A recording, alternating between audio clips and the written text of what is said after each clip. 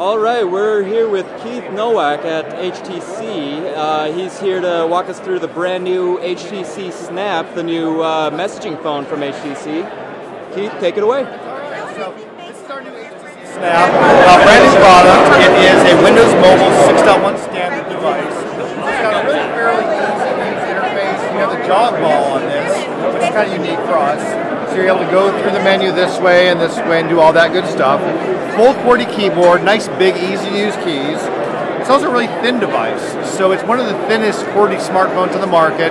But despite that, it has a 1500 milliamp battery. So it's got a really great talk and standby time because of that. Since it really is destined to do a lot of email, HTC did build in one really cool feature, and it's called Inner Circle.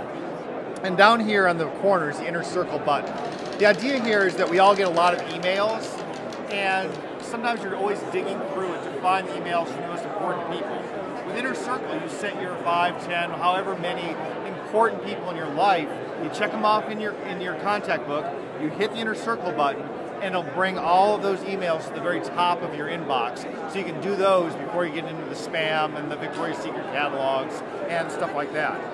The other thing that's really great about this device is that this is actually HTC's first Open QWERTY 3G device. So we're actually bringing that. We've had for many years the T-Mobile Dash, which has been a very popular device. This sort of follows that trend of a big keyboard, of easy-to-use UI, in a very simple package. So we're really excited about this. It's going to be coming to the market mid-year.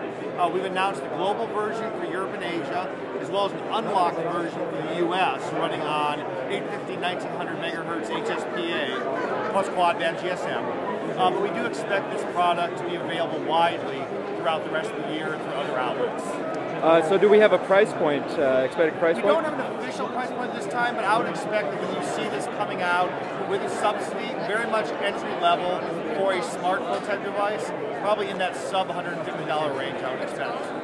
Okay, Keith, thank you very much. Thank you.